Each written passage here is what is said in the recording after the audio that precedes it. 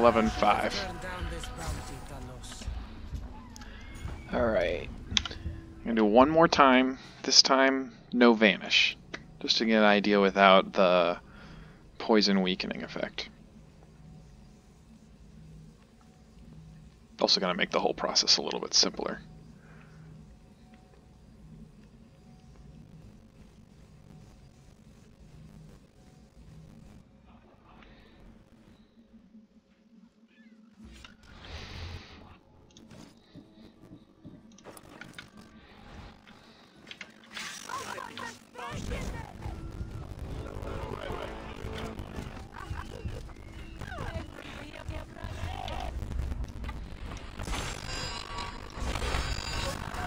$10-4.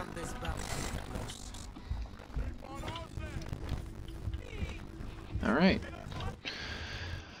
Alright, a quick rundown of the build. It's a pretty straightforward hunter build. We're going for crit chance, we're going for crit damage, we're going for headshot damage, we're going for hunter damage. And when we can't get those, we're going for poison damage. Actually, poison damage is a little bit better than hunter damage, but yeah. But other than that, it's pretty straightforward. Now, some of you might think, hey, tetracycloid, legendary bow has more base damage. But it turns out there aren't any legendary bows with good enough legendary mods to plus the base damage increase to make up for the fact that you're essentially losing a stat in order to use the legendary bow. But if I had to pick one, it would probably be the Achilles bow, because it has crit chance on it, and Devastating Shot is a decent ability. It's not one of my favorites, but a lot of people really like it, so if you like it, go ahead and use this bow. It's a small damage loss to lose that 30% elemental and use this instead, but it's not... a lot of it is made up for in the base damage increase, so it ends up being very close, just not quite as strong. Fortunately, the Predator Shot bow has charging speed, which would be great if it didn't take the place of something that actually increased your damage per hit. Abilities, I've got a lot of extra abilities here. The core abilities, just Predator Shot, Multi-Shot, Archery Master. Ghost is sort of up to you, something you want to get or not. I would say if you're looking to assassinate more often, that you might want to, and you're short on points, that's something you could probably cut and try and focus a little bit more on assassinations. Sixth Senses core. Arrow Master, I think, is actually best at only 1 point. I've dropped 3 points in here just because having the extra arrows lets me test things a little bit more easily. I would say the only one that you really need, and maybe even don't even really need, but like is nice to have, is the paralyzing arrows, which are unlocked with 1 of 3. Just as an easy way to knock guys out if you want to be non-lethal for a second. This is required in order to deal as much damage as possible in 1 hit, but as far as an actual build goes, you can totally skip it. Totally skip overpowered attacks as well. Obviously, if you want melee to be like a secondary thing that you pull out when you want to, you would probably want to pick up both of those abilities just to increase your melee effectiveness, but definitely not necessary for a hunter focus. I would say yes, get Fury of the Bloodline, even if you're going to be super hunter focused. It's really nice having that adrenaline regeneration. I would skip Ring of Chaos / Wrath of Ares. I would skip Fire. It doesn't match up very well with Hunter. You can build a Fire Hunter build and it works just fine. The thing is the Fire would be on the head and the legs, and both of those slots are pretty crowded. So you could slightly increase your damage on this piece, because 40% fire would be better than 20% hunter, but 40% fire is worse than everything here except headshot damage, and headshot damage is a decent stat.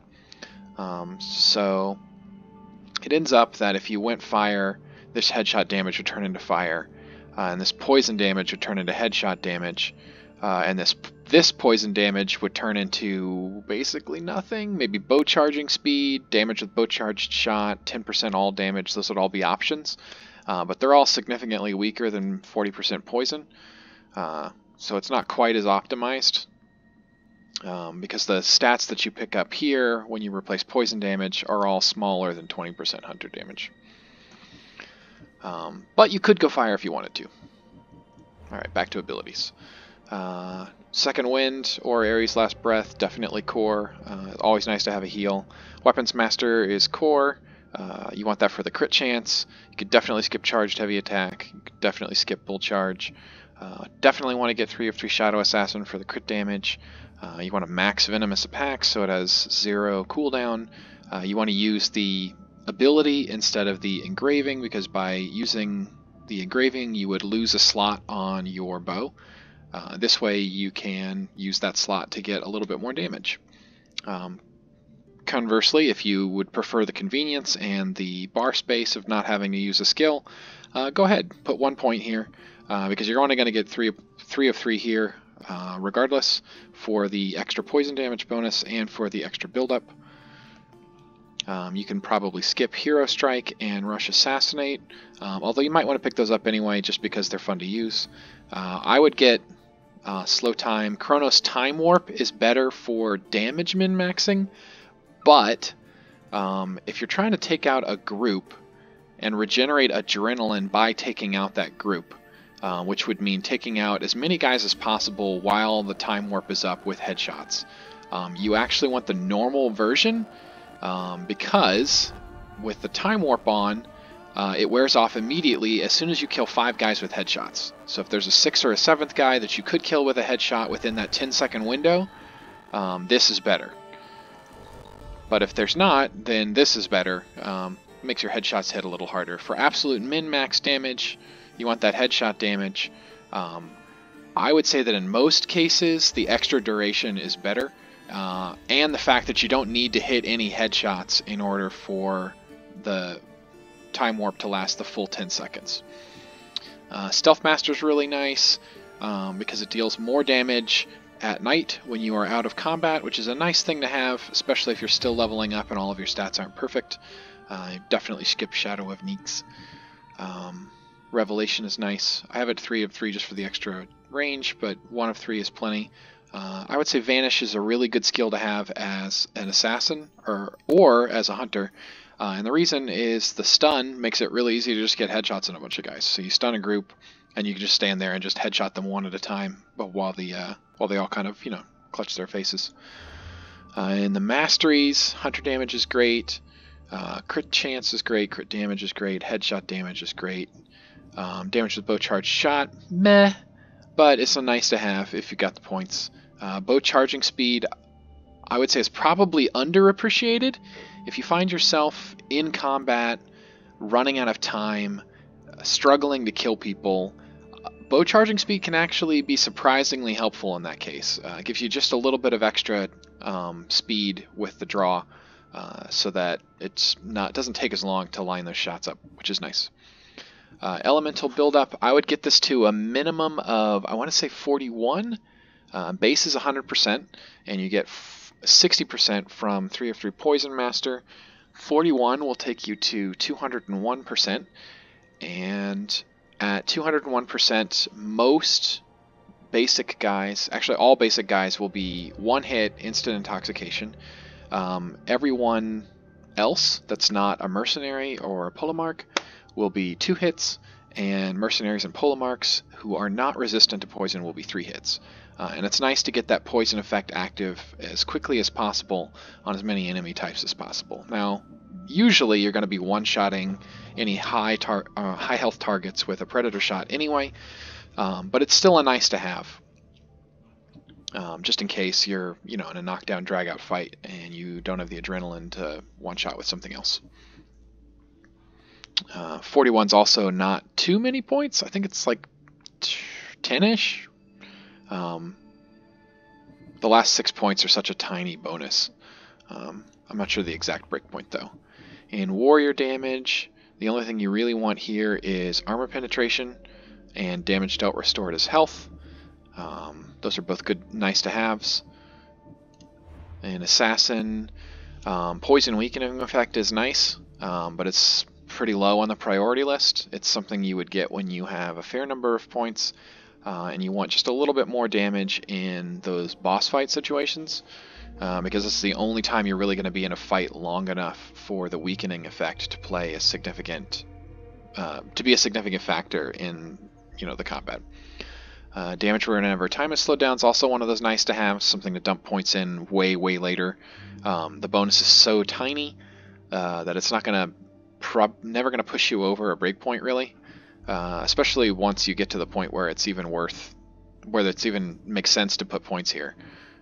You're already going to be dealing so much damage that tiny little extra bonus is really only good if you're trying to get the absolute most damage in a hit as possible. Both crit chance and crit damage are good. Damage with full health is okay, although I would say it's overrated. I'm not sure exactly how it works, but I know it's additive with hunter damage. But I also don't think it's multiplied by skill modifiers.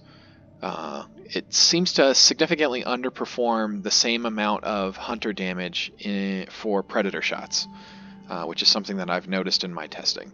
In fact, I've noticed that the 30% damage while full health engraving deals significantly less damage than 25% hunter damage engraving on a predator headshot.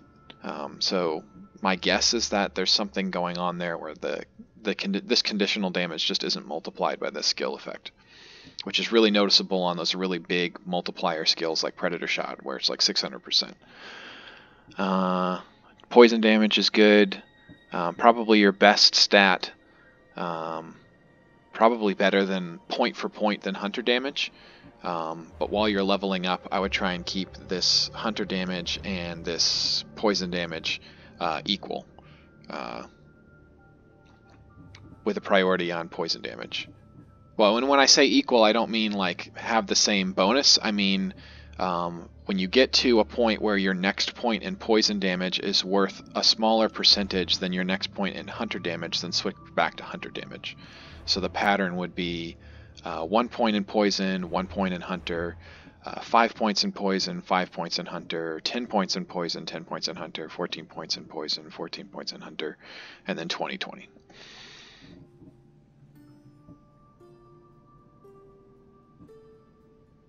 Health gain per adrenaline spent, also nice to have, something you get way later. Nice to have, something you get way later. Not part of this build. Damage while attacking from behind does affect bow shots. It's something that's kind of nice to have. Definitely a lower priority than most of your other damage mods, but something you could pick up. Cooldown duration is nice to have, not core, but nice to have. And then obviously the damage with the assassinate and hero strike is nice to have. And the hunter abilities that I like, multi-shot, predator shot, those are the ones I have bonuses in. I know a lot of people really like devastating shot. It is easier to use at short range, that's fair, but it deals less damage. So that's what I prefer. I really don't like spread shot or rain of destruction very much. I think it's too much effort to use them for the amount of effect that you get out of them. And Ghost Arrows is nice, I just don't have any points in the bonus because I don't really need it to do more than one shot a leader, and it already does that, so don't need to put extra points in there. And that's it. Have a good night.